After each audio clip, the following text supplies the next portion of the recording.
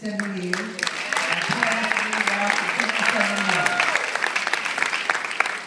So we're going to ask, we have an opportunity first before the performance to see a really outstanding documentary.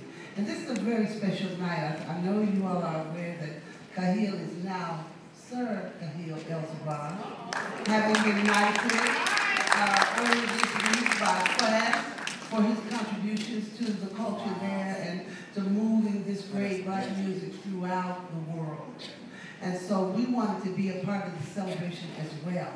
And what we're going to do this evening is to first screen the film Be Known, which is a marvelous documentary done by one of our own as well.